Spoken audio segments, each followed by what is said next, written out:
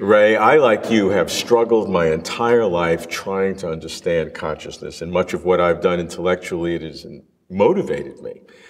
Let's start at basics. What is consciousness? The question, what is consciousness, is not as basic as it sounds, and it's a much contested area.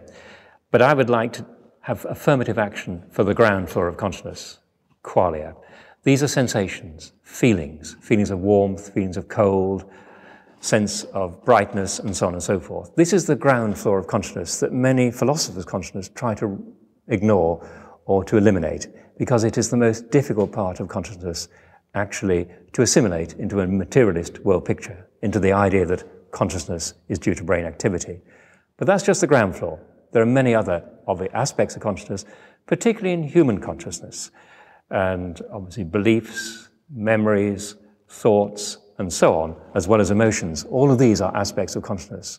But the important bit that you mustn't, as it were, lose is the ground floor, the basic stuff, the qualia.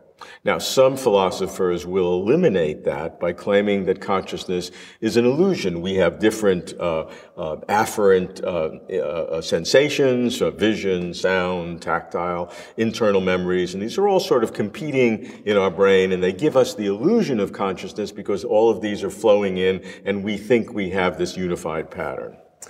Consciousness can't be an illusion, of course, because to have the illusion of being conscious is being conscious. I mean, this is just a variant, basically, of Descartes' cogito argument. But the things they tend to regard as illusory are ground floor bits of consciousness, like qualia, or even items such as beliefs and thoughts and so on. They think that these items belong to a folk psychology that a science of consciousness will eventually do without. But their attempts to get rid of these things, seems to me, have proved entirely unsatisfactory. Well, why do so many first-rate philosophers then believe that? They eliminate the concept of consciousness, and once they do, of course, then it's very easy to associate brain states with the mind. I think they make the fundamental and very common error of confusing methodological limitations with an account of what is there. If you can't measure something, or if you can't subject it to scientific investigation, so they feel, then it doesn't really exist.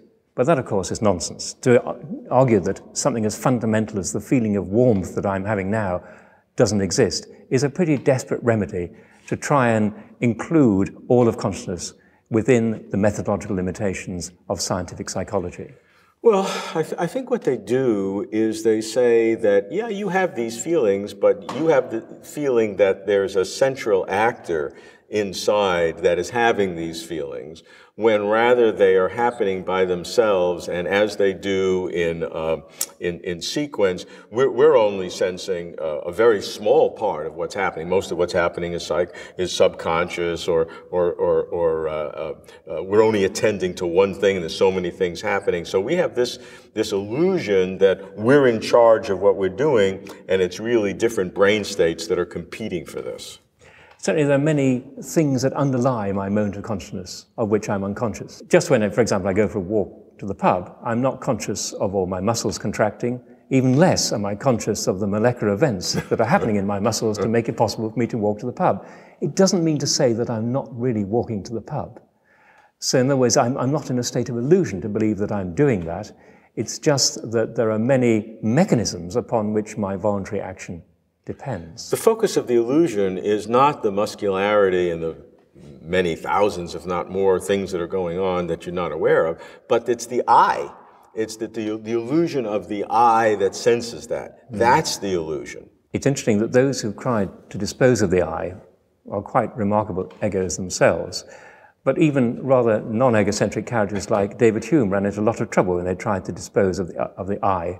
When you think of the famous passage in his treatise on human nature, and he says, when I look into the flow of my consciousness, I see a succession of perceptions, but I don't see anything corresponding to I. Right.